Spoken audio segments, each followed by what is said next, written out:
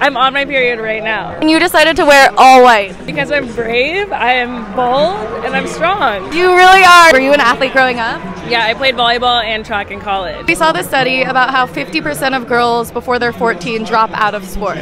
Oh wow. Always have a period plan. Whatever you need, whether it's tampons, water, snacks, heating pad, like don't be ashamed to have all the things that are gonna help you compete well. Are you tampons or pads?